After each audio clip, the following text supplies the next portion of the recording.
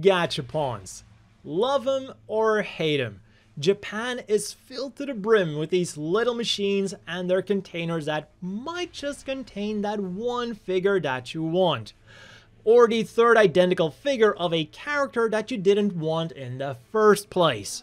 But yeah, from the moment you enter Japan to the moment you leave Japan, and every waking moment in between, you will be confronted with these little not gambling machines.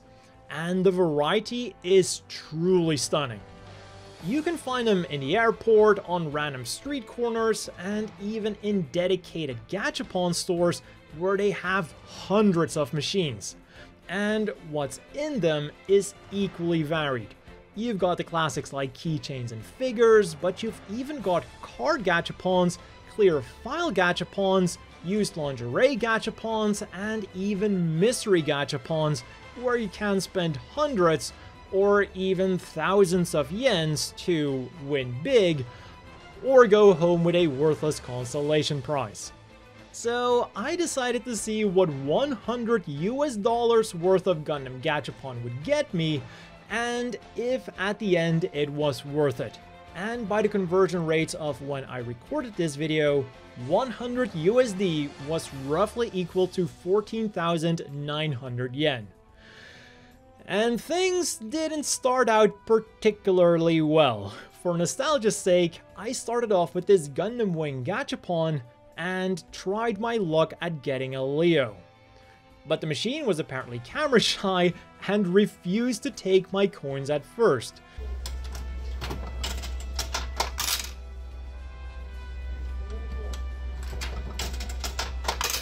But after a bit of convincing off camera, the machine eventually cooperated and I got my first 5 Gachapons. I really should have taken the hint and went to a different machine, because my first gacha was the accessory set, followed by another Jam, followed by the Wing Zero, which was at least nice, another accessory set, the Epion, again something that was at least nice, and because I was feeling quote-unquote lucky, I tried once more, and got a second Wing Zero. And at this point, I just decided to cut my losses and move on to another gacha, like the Unicorn gacha over at the Gundam base. I threw in my 5 100 yen coins, and this time, I did get the main one that I wanted, the standard red and white Unicorn. My luck was finally getting better, and shortly after this, I met my old arch nemesis again, Mobile Suit Ensemble 3. I first came across this machine in 2018, and my god did I never get what I wanted. I just kept getting the Zeta Gundam and the accessory sets to the point that I just went out and bought a Hazel Gundam out of desperation. But now was going to be different. I was finally going to gacha the Hazel. So with confidence soaring from the Unicorn Gundam I'd gacha'd earlier, I put in my 500 yen, turned the wheel, and another accessory set. But undeterred, I tried again, and got an Agai. This was my cue to leave and just buy the Gachapon Hazels that I wanted. This clearly just wasn't meant to be, so I went looking for my next target. And it was at this time that the 2 new Witch from Mercury gachas came out. The Rubber Keychain Collection for 300 yen a spin, and the Mobile Suit Ensemble 23 for 500 yen a spin. And considering my amazing luck so far, I really didn't expect anything when I started gachaing for the keychains. I just wanted Suletta, Mio Mio, and Choo Choo, so my odds of just getting these 3 weren't great. And my first spin was Nika. Not exactly what I wanted, but also not something that I didn't want, so this was fine. And then things finally started going my way. I got Choo Choo on my second spin, and Gyul on my third spin. After which I stopped recording because I just wanted to get 3 keychains for the video. But something in the back of my head told me to keep going.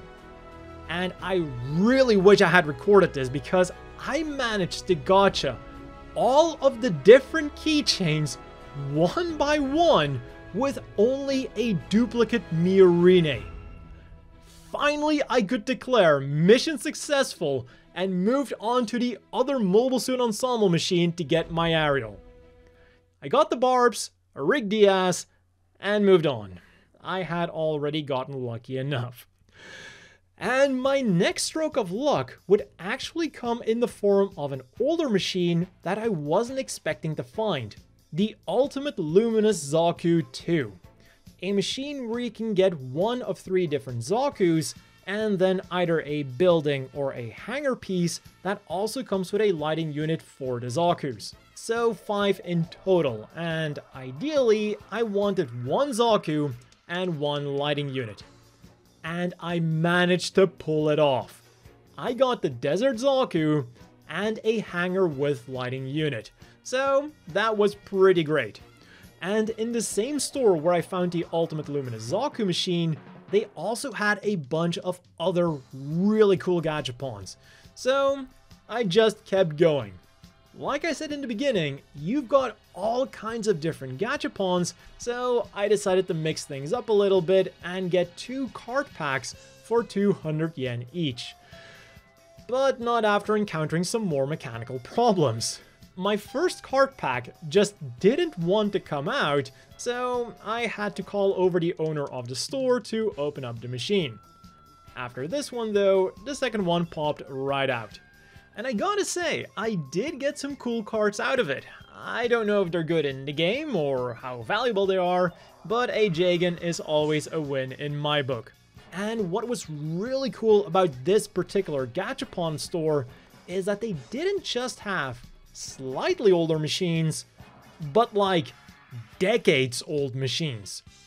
I don't know how far back the Chimakore Gundam 2 set is, but I do know that I've had the Amuro figure of this set for many years, and I thought that it was about time to give him some company. So for 100 yen, I got to add a Chibi Giran to my collection. Exactly what I didn't want.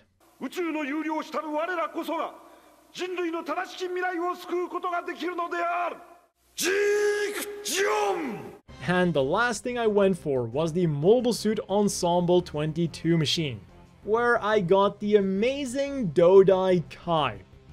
Now, by itself, this would have been kind of a downer, but since I had already gotten the Rig Diaz earlier, this actually makes for a really nice set.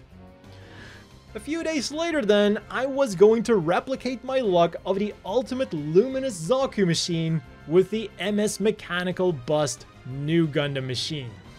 The concept here is kinda the same.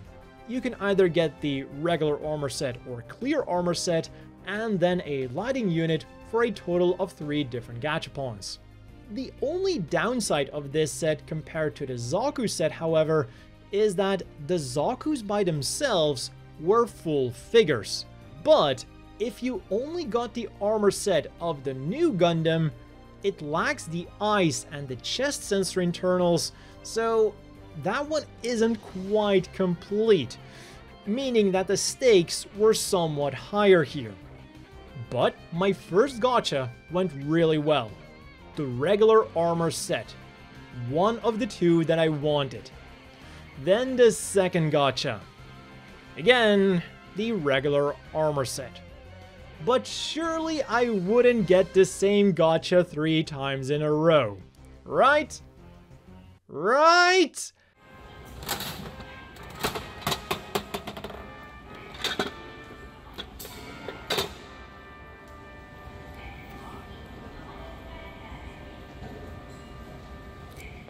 This is why gambling is bad.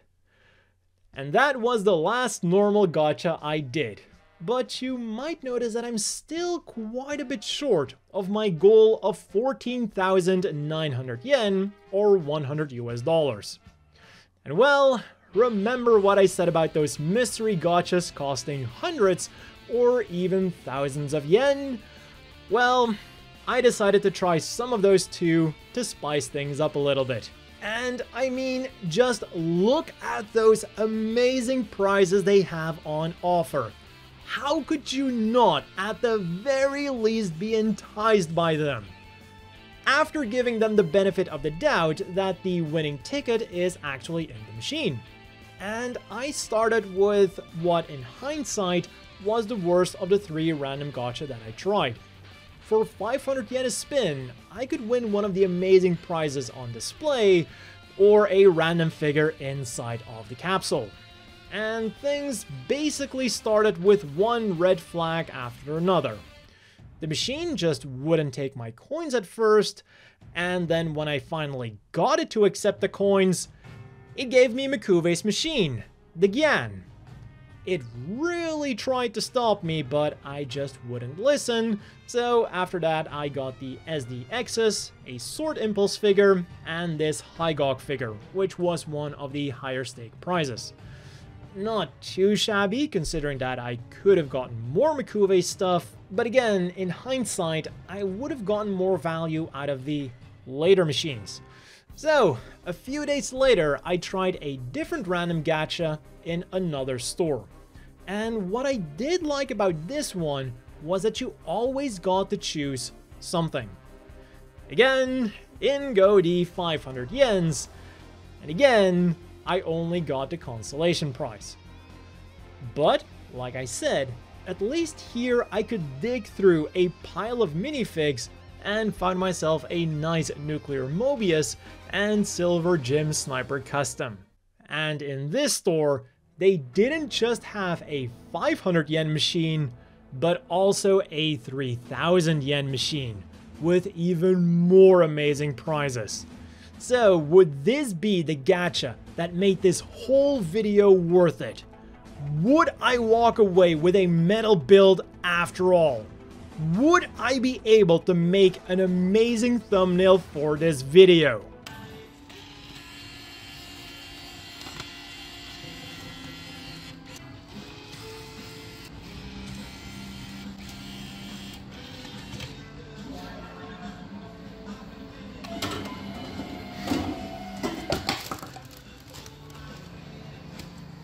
Nope. And when looking at this image, you might be thinking that I got Jim, the mobile suit, but super deformed. But no, it is Jim, the Votom. So yeah, this is what a grand total of 14,900 yen or 100 USD worth of Gundam Gachapons looks like.